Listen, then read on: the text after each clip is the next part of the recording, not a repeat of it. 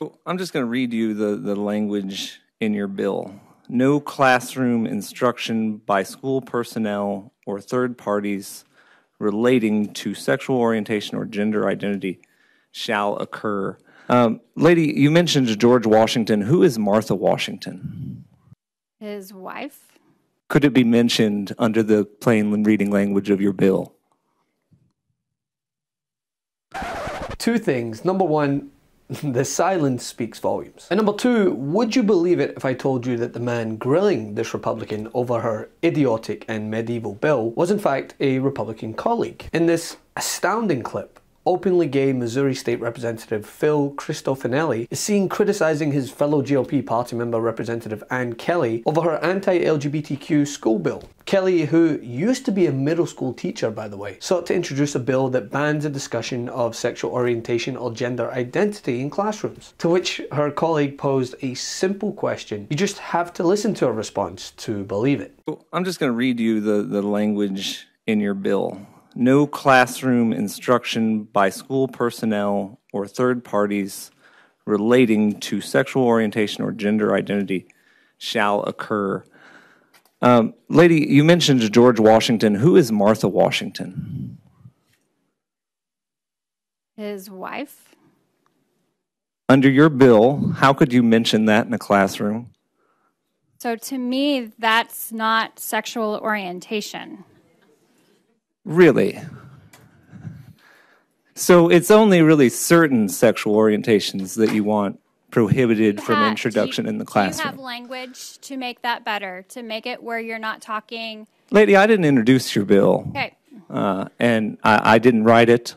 You wrote it, and so I'm asking what it means. Which sexual orientations do you believe should be prohibited from Missouri classrooms? We all have a moral compass.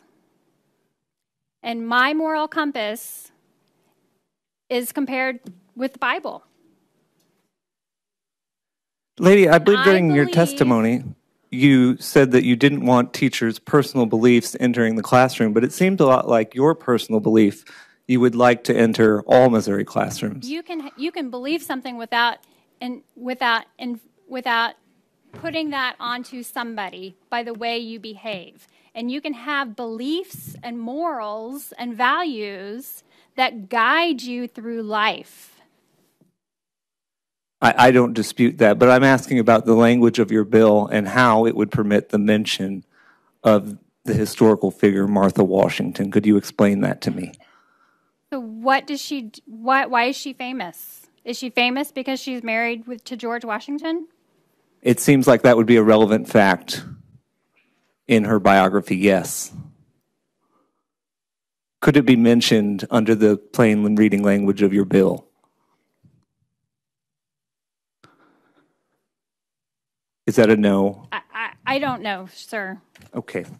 And here's the major takeaway. Is anyone surprised? Now, I credit this representative for pushing back, but his party is the reason why people like this are putting forth these. State of Florida, we're proud to stand for education, not indoctrination in our schools. You know, what makes America great is not the suppression of ideas or the pursuit of every corner of those ideas may lead us or the facts.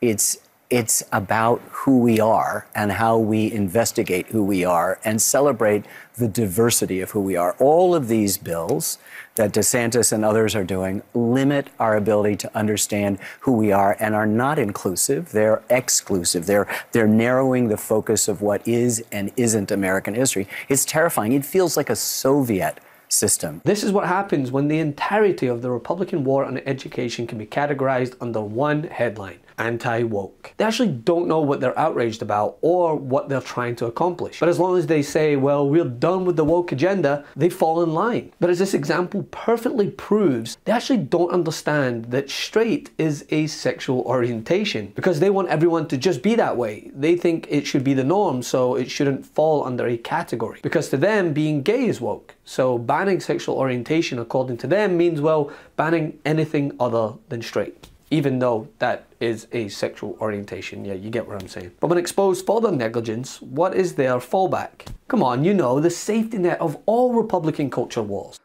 We all have a moral compass. And my moral compass is compared with the Bible. Doesn't want anyone to enforce their beliefs on children, but her bill is entirely enforced by her own belief. They are walking, talking hypocrites. They contradict themselves just by speaking. The best part of waking up? MAGA tears in my cup. Check out the new MAGA tears mug available now at store.MeidasTouch.com.